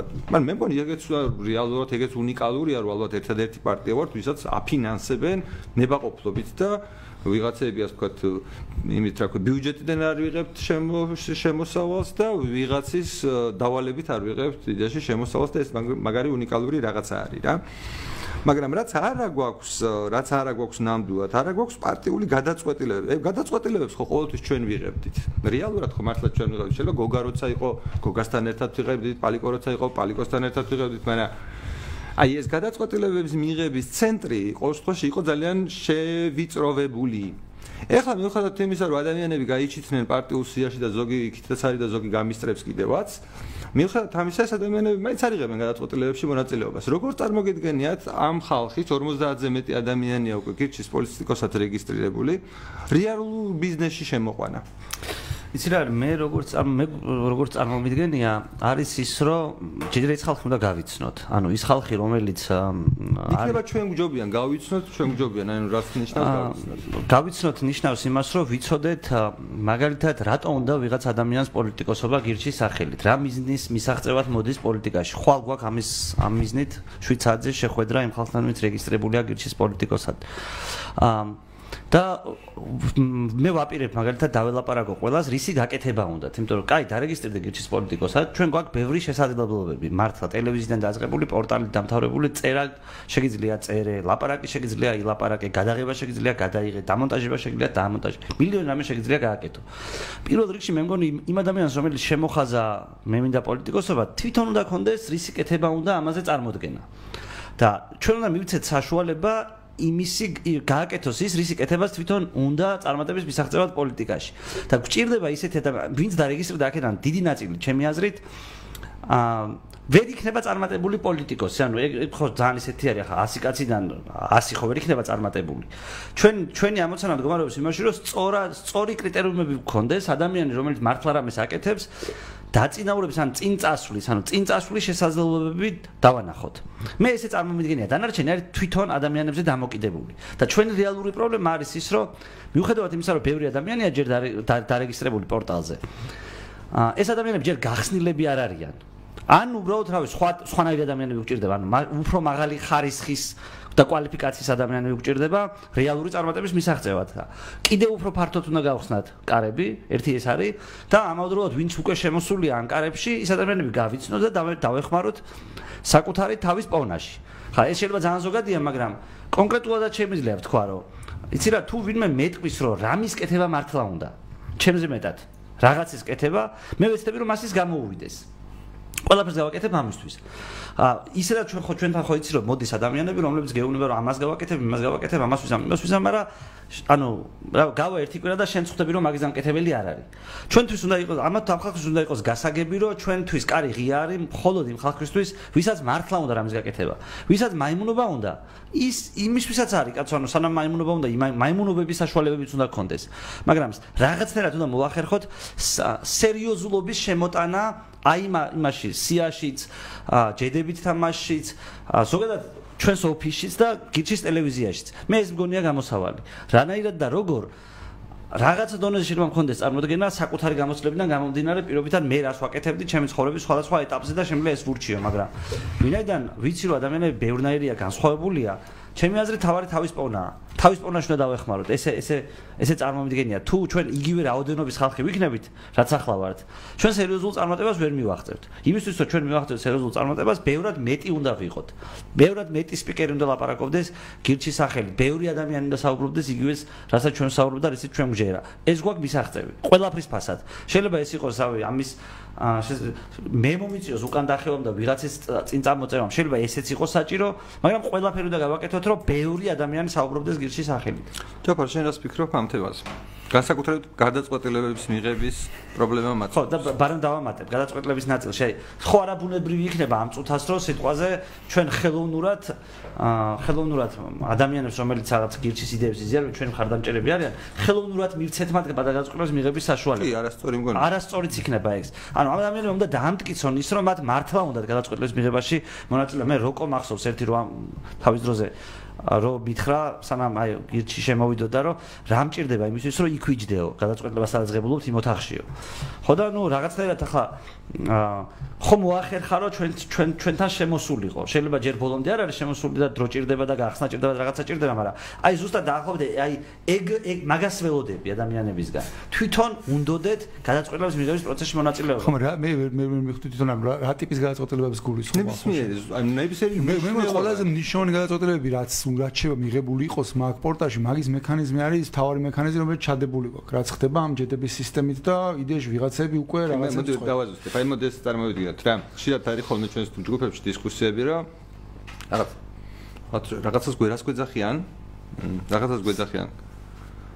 სექტას თუ არა სექტას კი არ გულისხმობ ანუ რაღაცა მენეჯმენტს ანუ ჩვენ გულისხმობენ მაგრამ ხო ლიდერში ხო რაღაც ლიდერშიფს თუ რაღაცას ამბობენ რომელიც რაღაცნაირად ესე ასოცირდება რომ აი იმათ რო აზრი აქვთ ჩვენ შეიძლება გქონდეს განსხვავებული აზრი თითქოს ეს რაღაცნაირად შეიძლება იყოს მათ შორის კონფლიქტიანი რაღაცა ანუ მე რეალურად გულისხმობ იმას რომ ჩვენ ხო იმიტომ არ ვიღებთ ერთ გადაწყვეტილებებს რომ ერთმანეთის მეგობრები ვართ ჩვენ იმიტომ ვიღებთ გადაწყვეტილებებს დაახლოებით მსგავს რომ ერთნაირი მექანიზმით ვფიქრობთ და ერთნაირ საფუძვლებიდან მოვდივართ ჩვენ არ ვიცით იმ ხალხს ვაფშე რა საფუძვლები აქვს საერთოდ როგორ აზროვნებენ მიუხედავად იმისა რომ ამბობენ რომ ჩვენიანები არიან აქ და მეც მინდა რომ ჩვენიანები იყვნენ და მართლა დროზე შემოვიდნენ მაგრამ აი ეს ჯაჭვი მიუხედავად იმისა მე შენ მომწონთ ხარ არ მომწონთ ხარ ესია მე ვიცი რომ ერთნაირად ვაზროვნებთ და თუ შენ ლოგიკაში მე ვერ ვხედავ პრობლემას მე იმას ვეთანხმები მიუხედავად იმისა მომწონს თუ არ მომწონს ადამიანი ხვდები აი ზუსტად ეს დამოკიდებულება მინდა რომ გამიჩნდეს პორტალის სხვა კოლეგებთან მოდი ასე ვთქვათ რა რასაც ჯერჯერობით მექანიზმს ვერ ვხედავ როგორ შეიძლება ამის მიღწევა ხო ანუ მან სინამდვილეში გაწოდეს მიღებაზე კი არა ლაპარაკი არა შენ მამეთ როგორ დარწმუნებული ხარ რამდენიმე ადამიანში რომ რებისმიერ საკითხთან მიმართებაში პოზიციონება სწორი იქნება და მამეთ ამაზე სანერვიულო არა გაქვს ესე იქნება დარწმუნებული იყო მე რაღაცა ხო ნერვიულობ ვიღაცებს სიაში ზემოთ იქნება ჯედებს ანიჭებენ ტიპებს რომლებზეც მე ვნერვიულობ კონკრეტულად ხო და შეიძლება საერთოდ სანერვიულო არ მქონდეს იმიტომ რომ ერთი ჩოტკაც ვიცი რომ სანერვიულოა არა რამშობა კაცო ვიღაცები ხო არიან რომლებიც ანუ ფიზიკურად არ ვიცით როგორ აზროვნებენ გავიგე კი მაგისი მექანიზმი გვინდა როგორ შეიძლება ბიჭო რავი მაგის გამოსავალი ორი რაღაცას ვიტყვით და შეხა წერა ლაპარაკობდი რომ ვისმენდი რაღაც იდეა გამიშთა რომ არ დამეკარგოს ანუ ჩვენ კი გვაქვს მოფიქრებული მექანიზმი ადამიანმა როგორ შეიძლება ზემოთ წაიწიოს ამ იერარქიაში ამ იმაში მაგრამ შეიძლება მომენტ გახსოვს რომ ლაპარაკობდი ამ პორტალზე და ბოლოს შეიძლება დავამატოთ ფორუმის ამბავი და რაღაცა იდეების შეიძლება მომენტ ადამიანის წინწაწევის კი შეიძლება ვიღაცას თვითონ არ უნდადეს რაღაცა მაგრამ რაღაც საკუთარი იდეის გატანა უნდა შეიძლება მაგის მექანიზმი ფორუმი შეიძლება იყოს ბოლოს რომ მივაბათ რომ რაღაც იდეების გენერებას მოხდეს და ვიღაცებმა ლობირების პონჯი ცადონ საკუთარი იდეები გაიტანონ ზემოთ ანუ ადამიანმა კი არ წაიწევს მაგრამ იდეები წამოწიონ ანუ არ უნდა თვითონ გამოსვა და ლაპარაკი რაღაცა მაგრამ იდეაში ძალიან ბედნიერი იქნება ვახოს თუ ნახავს რომ ლაპარაკობს იმაზე რაც მომეთ სწორია შენც გეთახმები მაგრამ არ ფიქრობდი რომ შეიძლება მნიშვნელოვანი იყოს მაგრამ აი წამოგაწევინა რაღაცა თემა შეიძლება იყოს სწორი თქო და იმასაც შეეხება რო ტიპები კარგად გავიცნო და რაღაცა ბიჭო რავი მე მგონი რომ აი ეს რეალიტი შოუს იდეა მაშინ გელაპარაკებოდი ეგ მგონია მაინც რაღაცა შემკრელი ამ ყველაფერს მაგრამ კიდევ ფიქრობ რა რაღაც ბევრ რაღაცეებზე რა ეგ შეიძლება იყოს მაგის შემკრელი რომ რაღაც რეალიტი შოუ მოვუწყოთ რომ არა ისეთი რაღაცა რომ ვიღაცა არ მომეწონა დავსაჯე და გავაგდე არამედ მოდივი ონლაინ რეჟიმში სულ რეიტინგერი მაგრამ ამ ადამიანებთან პროსტა ვიმუშაოთ ონლაინ რეჟიმში რაღაცა მათთან ერთად რაღაცები ვაკეთოთ ან დავალებ მიცეთ რაღაც და უბრალოდ გამოჩ დავინახავთ რა სხვანაირად ვერ დავინახავთ. ვიღაცები ხო არის ხა ვიღაცებს ვხედავ რა. მე მაგაც ძალიან მომეწონა ის ბლოგი. იმ ბიჭმა რო დაწერა, გაგუამ რო დაწერა რა. ხო და დაჟე მივწერე რომ წერა გეხერხება მეთქი და რა მაინც და მაინც ხარ რა უცებ ჯარზე წერო მეთქი და მივწერა რომ დროის ამბავში და შეზღუდული ვარ მეთქი რა თვეში ერთხელაც მაინც რომ რაღაცა დაწერო გულწრფელად ასას ფიქრობ მეთქი კაია მე თუ წერს აშკარად ადამიანი რა. ხო და რავი ბადრი წერს ხო რაღაცებს ხო ცოტნი აკეთებს რაღაცებს ან ვიღაცები არიან ვინც რაღაცებს ცდილობენ და შეიძლება დოთაგანობაში ნელა ვიღაცემა შეხედონ და აკრიფონ და კიდე გამოშდეს მაგრამ თუ ჩვენ იდეაში გვინდა ეხლა ფორსირებულად ეს ამბავი 2020-მდე და მაშინ მაგას ჭირდება რაღაცნაირი დაორგანიზება და საბოლოო ჯამში რაერთად მივდექი აქედან მივდექი იქიდან მაინც ეს რაღაცა ეს რეალიტი შოუ გონია კარგი გამოსავალი რა შეგიძლია რომ ახსნო რომ გაიგო რეალიტი შოუ გულისხმობს იმას რომ წარმოიდგინეთ რომ ან მე მაგალითად მაქვს არ ვახსოვს რამდენი მილიონი ჯედი მაქვს, რა 7 მილიონზე მეტი ჯედი მაქვს რა. მე მაგალითად ზურა ჯაფარიძე არ ვაპირებ, რომ ჩემი ჯედები საკუთარ თავს მისცენ, არც ერთ საკუთარ ჯედს მე ჩემ თავს არ დაუწე რა. ანუ ჩათვალეთ, რომ მე მინდა რომ ეს ჯედები გავანაწილო იმ ადამიანებზე, რომელსაც ექნება სურვილი გირჩის სახელით პოლიტიკაში გააქტიურდნენ და ეს შეეყოს ნებისმიერ ადამიანს, რომელიც ახლა არის ათეულში, ან არის ათეულის ქვემოთ, რა ვიცი, არის ხალხი, ვისაც ნაფიქრი მაქვს რა. მაგალითად ვახოზე ნაიშვის მინდა მივიცე ჩემი ჯედების ნაწილი ცალსახად რა. ხო და ეს reality show შეიძლება იყოს კარგი reality show იმ თვალსაზრისით, ბევრი თვალსაზრისით. ანუ წამეგეთ შეიძლება reality show როგორც ტელევიზიაში არის ხოლმე რაღაცა ნიჭიერი ან რაღაცა ეგეთი, სადაც ბევრი ადამიანი მონაწილეობს რაღაცა კონკურსში, ხომ განსხვავება ის იქნება, რომ რაღაცა ეტაპების მერე ხალხს რაღაცა არ უყრით. განსხვავება ის იქნება, რომ ყოველი ეტაპის მერე იდეაში მთელი ეს სასტავი შიგნი ვინც არის, რავი, ახლა რამდენი კაცია 1700 კაცია თუ რაღაც პორტალში, ხო? 1900-მდე. ხო, ეს ადამიანები რაღაცა ხმის მიცემით ან თავისი ჯედების გადანაწილებით ვიღაცა ზემოთ აწევენ, ვიღაცას ქვემოთ შეჭერენ. მეორე ტურის მერე რაღაცა არ მოეწონათ, ვიღაცას დააკლებენ, აქეთ გადანაწილებენ და ონლაინ რეჟიმში ეს ადამიანები სულ იმოძრავებენ ზემოთ ქვემოთ. გონია რომ კარგი სტიმული იქნება თვითონ მონაწილეებისთვის, რომ იდეაში ამ პორტალში რაჭია ბევრი ხალხი შემოყარო, ხარდაჭერები გაიჩინონ, რომლებიც რაღაც მინიმალური ჯედების რაოდენობა მაინც ექნება თუ ხმის მიცემა გქონდეთ, ხო, ანუ აქ ხალხის დამატება ხო გვინდა. თვითონ მათთვის სტიმული იქნება, რომ ამ ონლაინ რეჟიმში დანარჩენ ადამიანებს დაანახონ, ისი გამკეთებლები არიან, მარტო ბლოგის წერაც შეიძლება იყოს, მაგრამ მილიონი სხვა რაღაცა შეიძლება იყოს. ხო, რავი, 2020 წლის პროგრამის სხვადასხვა კომპონენტებზე შეიძლება ამუშაო და ალაპარაკო და გააკეთებინო რაღაცეები. და დავი ეს ყველაფერი გადავიღო და რაღაცა ნაწილები აქედან პროსტა ლაივში გავუშვათ რა. ჩვენ არ ვიყოთ მაინც და მაინც რაღაცა საჯები იყვნენ ადამიანები ამ სისტემაში ვინც არიან და ვინცაც ამ რეიტინგებს აძლევენ, მაგრამ ჩვენ ვიყოთ რაღაცა მენტორების როლში, რომლებიც რაღაც საკუთარი გამოცდებით რაღაცების კეთებაში დავეხმარებით. უბრალოდ მიმართულებით შეიძლება გავაკრიტიკოთ კიდევაც, მაგრამ ჩვენ არა ვართ ის ვინც რაღაცა 10 ქულას აუწევს ან 1 ქულას აუწევს. ეგ იმ ხალხმა გააკეთოს, ვინც მაყურებელი იქნება, მაგრამ საბოლოო ჯამში ამან შეიძლება გვაჩვენოს ამ ადამიანებთან მუშაობა, შეიძლება გაგვაცნოს ის ადამიანები ვინ არიან, რა არიან, ისი ჯერათ, ისი არ ჯერათ. სხვანაირად როგორ უნდა ვქნათ არ ვიცი. საქმეში დავინახოთ თქო რა, მაგის გამინდა. ხო, მე ვფიქრობდი კიდე ერთ დამატებას, აი ზოგადად ხო ჩვენ რაღაც პროექტები გვაქვს და მე რაღაც კიდე გეგმებზეც ალბათ ვისაუბრებთ. და ვფიქრობ, რომ რასაც ვაკეთებთ იმაში ჩავრთოთ ადამიანები. ანუ მე მაგალითად ჭირდება ბევრი ადამიანი, რომელსაც მართლა უნდა ჩემთან ერთად პოლიტიკის კეთება. ოღონდ მაიმუნობა არა, ანუ მაგაზე მეშლება ნერვები. ანუ როდესაც ვხედავ, რომ ადამიანი მოდის, ავი სპიკერობა მინდა იძახის და ვაფშე არაფრის კეთება არ უნდა გარდა ლაპარაკისა და იმაზე უკეთესად ლაპარაკობს სხვა. ანუ სწავლის გარეშე უნდა ლაპარაკე. ეგ ისედაც არ იქნება წარმატებული, მაგრამ არა, მიმდინარე რაღაცებს უნდა ჩართოთ. კი, მაგას ვამბობ, ანუ ჩვენს პროექტებში, რასაც ჩვენ ყოველდღურად ვაკეთებთ, ჩართოთ ადამიანები და მე მინდა იდეაში მართლა მინდა იყვნენ ადამიანები, ჩემს ირგვლივ, რომელსაც მე გავუყვალავ გზას პოლიტიკაში და ყველაფერს გავაკეთებ ამისთვის. ანუ ფსონი დავდო ვიღაცა ძირითადად ახალგაზრდებს ვაპირებ, მაგრამ ნუ არა ახალგაზრდაც რო იყოს, ახლა ადამიანი იგივენად ფიქრობდეს, ასაკი ფიქრებზე მკიდია, უბრალოდ შანსს ვხედავ მეც უფრო ბავშვებში. სულ ეს არის. ოკეი. კი, მაგას ვფიქრობ მეც, ანუ რა პრობლემა არის, მაგალითად მე ვწერ ხოლმე, რავი, რაღაც სტატუსებს ვწერ რაღაცებს, ხო შეიძლება პროსტა ამათ დავალება კონდეთ, თუ რაღაცა ღარიბაშმა გიჟზე ეგეთი რაღაცა თქვა და რავი, აი გირჩის პასუხი მოამზადე რა შეიძლება გირჩმა გააკეთოს, გინდა დაწერილი ტექსტი მოამზადე, გინდა რა ვიცი, ვიდეო რა შეიძლება გავაკეთოთ, მოიფიქრე, როგორ შეიძლება პასუხი გავცეთ და რავი, ჩვენ ვფიქრობთ ხო, ჩვენ ვწერთ ხო და რა საბოლოო ჯამში ხო, რავი, ჩვენ რასაც ვაკეთებთ გამოდის, რომ ეგ არის ხო პოლიტიკა და ეგეთი რაღაცების კეთება რა პრობლემა რომ დაავალო და ნახოთ მე რა აუხსნა, ესე კი რა ესე ჯობია, ესე კი რა ისე ჯობია. კი რა ხო, ანუ ჩვენ სასწავლო ცენტრი მინდა გაახსნა ჩემს ირგვლივ, იმიტომ რომ ვერ რასაც ვაპირებ, ახლა იმას პროსტა ვერ მოვერევი ფიზიკურად. აი შანსი არ მაქვს თუ ადამიანები არ დამეხმარნენ. მაგას შორის მე პირად გეგმებზეც გადავიდეთ, მაშინ იმიტომ რომ რეალურად მაგასთან ილინკება რა, თუ თქვენი გეგმები არ ილინკება ამ პორტალთან, მაშინ ვისი გეგმები შეიძლება დაილინკოს რა. რა გეგმები გაქვს? მე აი ამაზე ვფიქრობ სერიოზულად რა. რო რა გააკეთო? აი ეს რეალიტი შოუ რო გავაკეთო რა. და ნუ ანუ შენ წარმოგიდგენია როგორც ამის მენტორი და რაღაც თქვათ თუ რა მენტორი წარმომიდგენია და რაღაც პონჩი პროდიუსერობაზე ვფიქრობ, საბოლოო ჯამში მე გავიაზრო თავიდან როგორ იქნება და ხადე ვიღაცების დახმარებით, მაგრამ მე მქონდეს თლიანი სურათი და მე თქვენთან ერთად იმას ვქნა რა. ოკეი, შენ რა ვფიქრობ? მე იდეაში რასაც ახლა ვფიქრობ, არის სამი მიმართულება, რომ თუ ეს სამი რამე გამომივიდა 2020 წლის არჩევნებამდე, ძალიან კმაყოფილი გავარ არჩევნებამდე, თუ ხმას არ მომცემენ, უკვე ჩემი აზრით ამ მომჩევლის პრობლემა იქნება და არა ჩემი. ეს სამი რაღაც არის ასეთი. ერთი არის პროცესი, რასაც ვაკეთებ და მინდა რომ ჩვეულებრივად ანუ რაღაცნაირად გამოცდილება გავითვალისწინო და თანდათან ეს არ იყოს სტატიური პროექტი, ანუ დინამიური პროექტი იყოს და ვითარდებოდეს ჩემთან ერთად, ანუ როგორც მე ვიზრდები ახლა 10-8 გადაცემა. პროექტის მთავარი მიზანი რა გაქვს?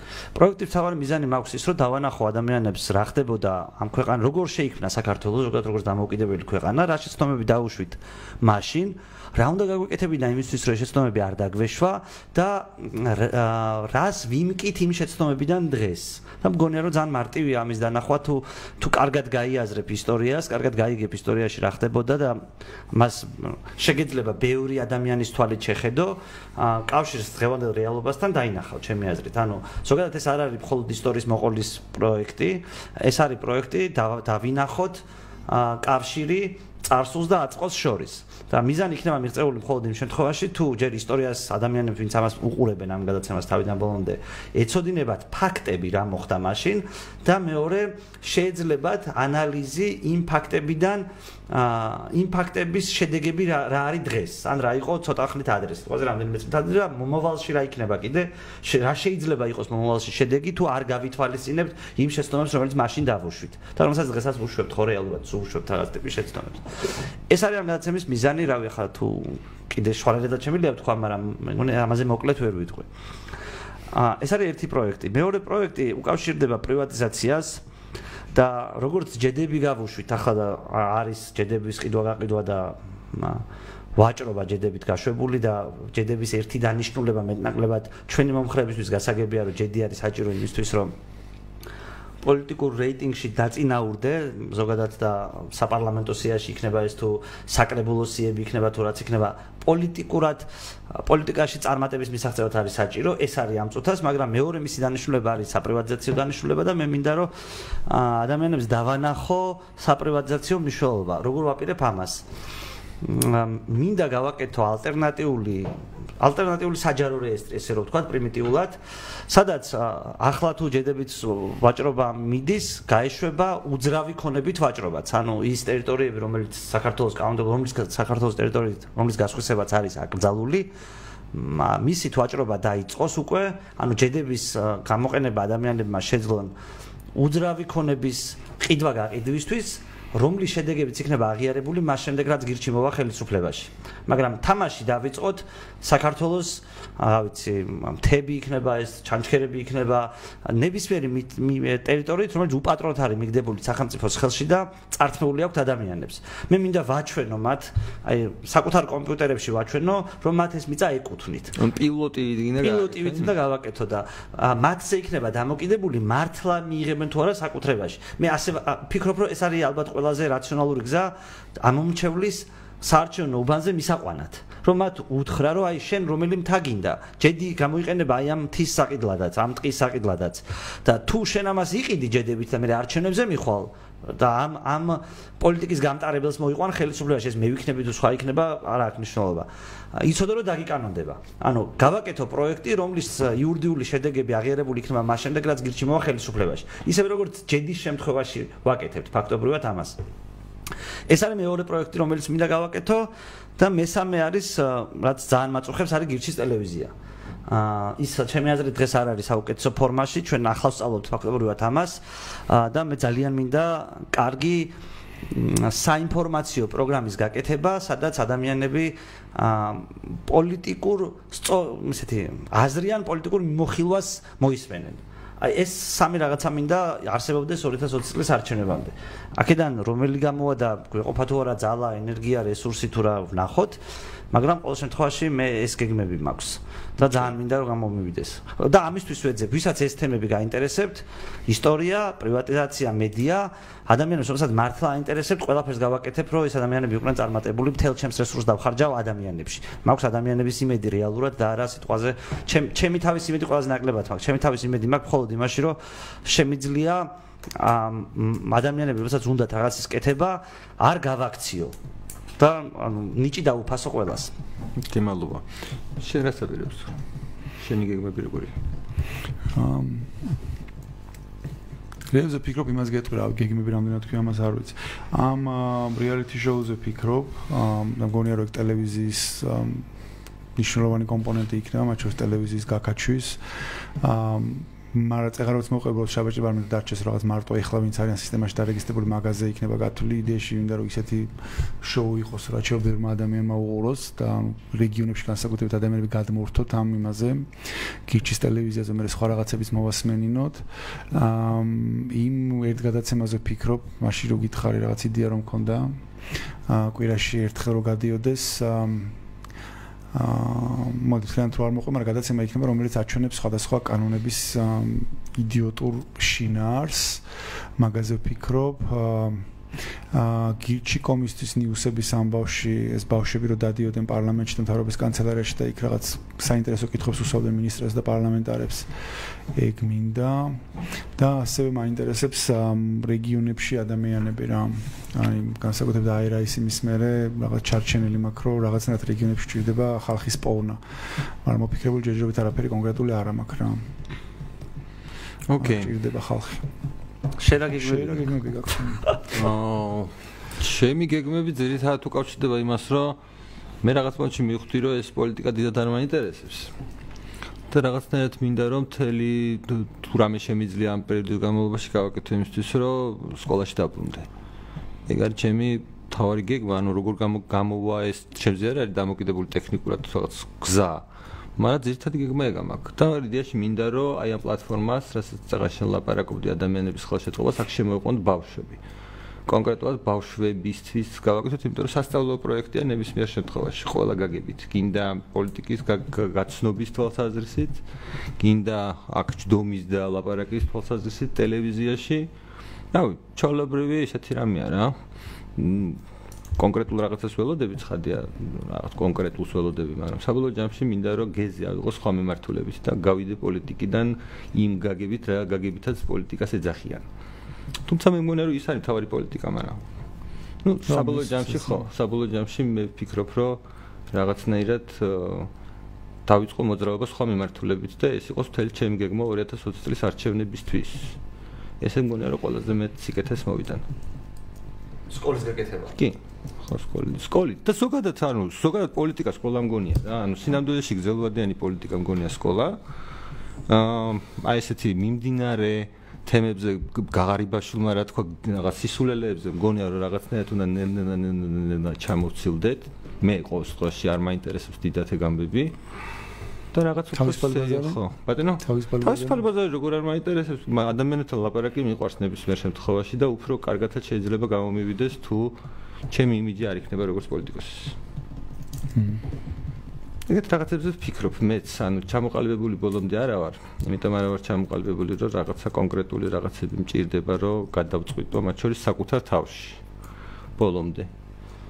და რა, მე მგონი მალე მოვრჩებით ყველანი, ანუ საბოლოო ჯამში გვაიძულებს ცხოვრება, რომ ეს ნაბიჯები გადავდგათ. რომელიღაცა გამოვა ნაბიჯი, რომელიღაცა ჩაფლავდება. სინამდვილეში ჩვენ თუ რაღაცა ნაბიჯები არ გადავდგით, ვერ დავინახავთ, რომელი მუშაობს და რა არ მუშაობს. ანუ შეცდომები უნდა დავუშვათ.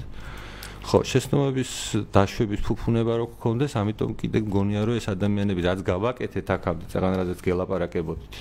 თუ ჩვენ აქ ადამიანები არ შემოვიყვანეთ, სხვა ადამიანები, ჩვენ ასე ვთქვათ, ეგრეთ წოდებული ლიდერშიფი არაფერში არ გამოვდგებით გარდა იმისა, რომ ჩვენ გავხსნათ კარები იმისთვის, რომ სხვა ხალხი შემოვიდეს აქ. ეს სხვა ხალხი არის მთავარი ჩვენი ამოცანა, ჩემი წარმოდგენით. ამ სხვა ხალხი მთავარი ბავშვებია მგონია, ყველაზე ძლიერი ძალა მგონია, რომ იქნებიან ბავშვები. საბოლოო ჯამში და რა ვიცი, მგონია, რომ ესეთი მიმართულებით სიარული არის სწორი. რაც შეეხება რაღაც დანარჩენებს ყველაფერს გეთანხმებით, იმიტომ რომ რა ვიცი, ტელევიზიაც ხარისხიანად არის გასაკეთებელი, რომლის ფულიც არა გვაქვს. მიუხედავად იმისა, რომ ვიძახით, რომ უნიკალური პარტია ვართ, იმით რომ მართლ ნებაყოფლობით გვაფინანსებენ, კი არის მართალი, მაგრამ ეს არ არის საკმარისი მიზნის მისაღწევად და შესაბამისად მიზნის მიღწევას უნდა რაოდენობრივი პარამეტრები. კონკრეტულად რაოდენობრივი პარამეტრებით უნდა დავდგეთ, როგორც მაგალითად მაშინ მივხვდით, რომ შეიძლება ჩვენ ვერ ავაწყოთ რაღაცა მოსყიდული პარტიული მანქანა, მაგრამ ნამდვილად უნდა გქონდეს პარტიული მანქანა, რომელსაც მიზნის შესრულება შეუძლია. ისე არაფერს აზრი არ აქვს. და მაგისთვის არის გამოსაყენებელი და ჩასართავი ეს ადამიანი, ოღონდ ჩასართავი არა ფულით, არამედ ჩასართავი იდეით. ანუ მეტი კონცენტრაცია და ყურადღება გჭირდება იდეებზე და არა ხელოვნურ აქტივობაზე, რომელიც ვიღაცას მოეწონება და ვიღაცას არ მოეწონება. ანუ ძალიან ბევრი ადამიანი შინაარსობრივად არის შემოსაყვანი. რამოდენიმე ადამიანი მეც მეგულება, ვისთვისაც მაგალითად ჩემი ჯედების მიცემა წარმომიდგენია საბოლოო ჯამში, რა თქმა უნდა მე ეს კი არა დაგინებული კი არა, მაგ პროცესში უნდა დავინახო ვინ უკეთესად მუშაობს და ვინ უფრო ეფექტურია და ვინ ნაკლებად, მაგრამ რამოდენიმე ადამიანზე მე ვფიქრობ, ვისი პარლამენტში შეყვანა ზუსტად მენდომებოდა. და მე ვიჩალიჩებ იმას, რომ ეს ხალხი პარლამენტში შევიყვანა. მე იქ არ მინდა, მაგრამ მე მინდა რომ იყვნენ ადამიანები, რომლებიც მე მინდა. ეგეთი გეგმა მაქვს. მოკლედ დღეს ეს იყო ჩვენი საუბრის თემა, ძირითადი ხვალ გვექნება კანაფზე, ძალიან საინტერესო кейს მოგიყვებით. 3 საათზე და მე გვეყოლება ასევე სტუმარი, რომელიც თანაც გავარჩევთ თვითონ ამ кейსს და ზოგადად ამ კანაფის ამბებს გავარჩევთ ამ ქვეყანაშიც და სოფლიოში დღეს თანამედროვე სოფლიოში რა ხდება. მათ შორის შენი ეს CBD-ის ამბებსაც მოვყვებით და ასე შემდეგ. მოკლედ დიდი მადლობა, ხვალამდე დაგემშვიდობებით. მადლობა.